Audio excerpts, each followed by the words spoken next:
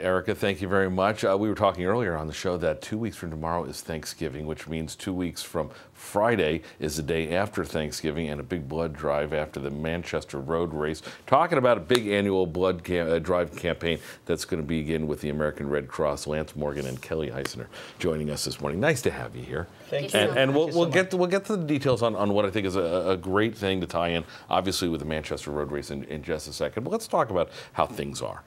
Because, we were kidding around before the break, you always are in need of some blood, aren't you? Absolutely. There's a constant need. Blood is a perishable product. It lasts about 45 days on the shelves, and that's if it's frozen for red blood cells. So it's constantly needed to be replenished. And right before the holidays is when we're telling people, if you are thinking about it, do it now before you get wrapped up in parties and shopping. Does the holiday season make it easier to campaign for that? It is, and centralized around the Manchester Road Race, it's a no better occasion to have a blood drive where we have 15,000 runners and spectators on Main Street to get them to come out and give blood. And the Manchester Road Race sponsors the drive, which has been going on for 30 years now. Last year, you did 237 pints of blood. That's not bad. Nope, that's almost what we need to collect in a day in Connecticut. But again, to put that in perspective, 299 units average every single day in Connecticut. So, and again, with the life expectancy short on the blood, you have to